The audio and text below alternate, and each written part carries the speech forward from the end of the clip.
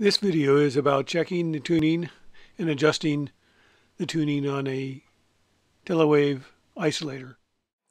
I've got these cables disconnected, and I've hit display here, and we're on measure 1 here. We're looking at reflection.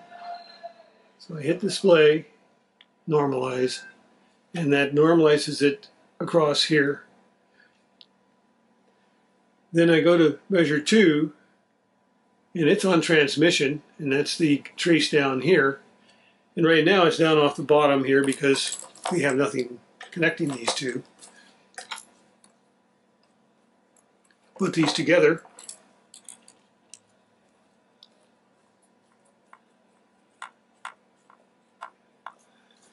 And you see that this line now has come up here at 0. But we'll make sure it's normalized by redoing that. Okay, so now it's normalized. And you notice that we see about minus 30 to minus 40 here across here. This is minus 50 and that's plus 50 from 151.5, which is the test frequency we're using.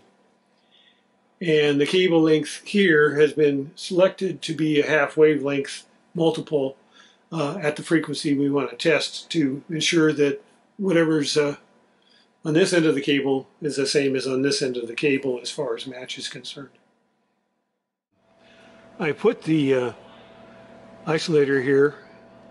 This is the input, this is the output, this is the reflection port on this analyzer. The RF output goes in here, comes out here and goes to the other port. And here's the results that we have on the two frequencies.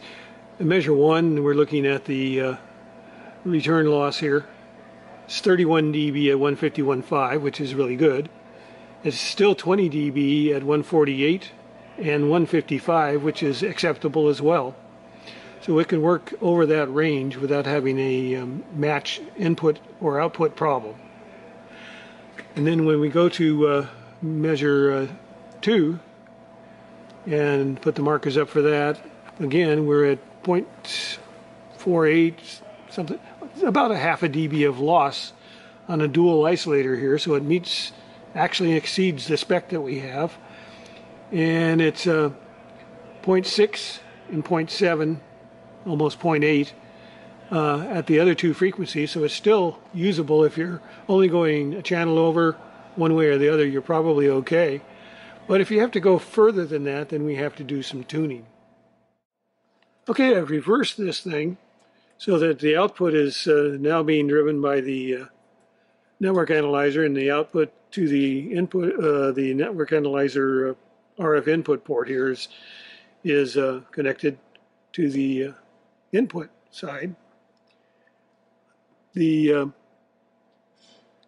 curve here is showing that we're still matched. So the the output side is matched well. It's 30 dB or so. Looks like it's and we're looking at the curve here. We're at 67 dB at 151.5, which is a little off from where the null is here, the best case. We're at 42 dB and 49 dB at 155 and 148. So that's why you might have to do some tuning if you wanted to use it up and down from the frequency we're desiring here to operate at. So we might want to tune this and get this down as far as we can on a given frequency, and we'll show how to do that.